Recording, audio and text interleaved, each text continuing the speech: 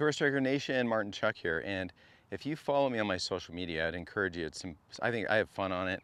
It's a little bit more personal. If you go to Martin Chuck PGA on Instagram, at Martin Chuck PGA, I post a lot of things on there I think you'll find interesting. Just quick hitters pretty much every day, sometimes silly family stuff too. I posted about Will Zalatoris, and you know, he's such an effective ball striker. And at address, everything looks pretty normal. Shaft's pretty vertical. From my visual perspective, when I look down, I see the shaft pretty even with the ball, that little skinny white stick that represents the ball line. Now at impact, what's interesting is, well, Zalatoris is going to look something like this. Now it's going to look, you know, shaft's still pretty vertical, yet he looks as though his weight's back on his trail foot. A lot of great drivers of the golf ball look that way. The reality is there's dynamics at play that let people be in those conditions.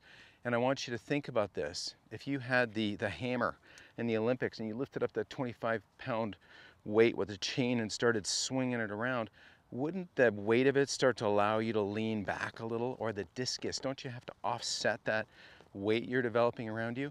Well, the same thing happens with the driver. We have to offset the weight. Now, when we hold it stationary, static, it doesn't weigh very much. But when we start to put speed in here, if we don't offset it, guess what it does? It pulls us off balance. So we need to learn to offset that weight. So when you watch a fellow like Will Zalatoris, and I'll attempt to slow this down for you so you can see this.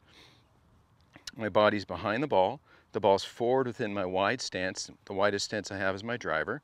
And now the dynamics that Will uses is he generates an awesome wide backswing, and then weight pressure hits his lead side.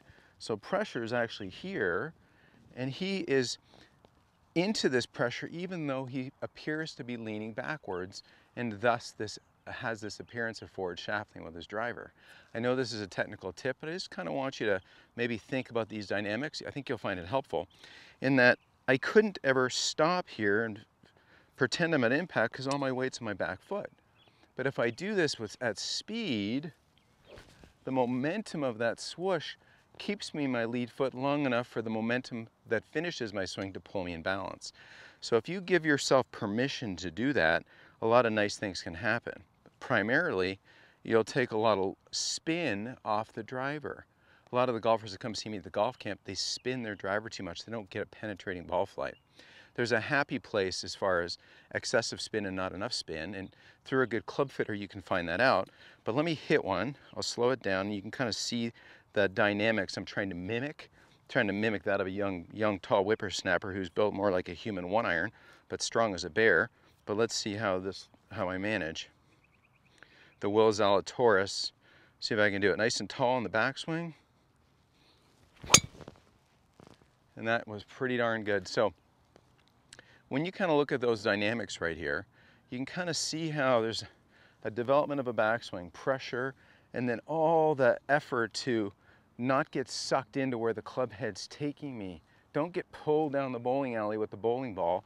Let that energy start to unwrap itself, and then you learn how to finish in style. So a little tip from a great performance by runner-up at the US Open, Will Zalatoris. Hopefully that little nugget helps you sort out your alignments and your spin on your driver and play better golf.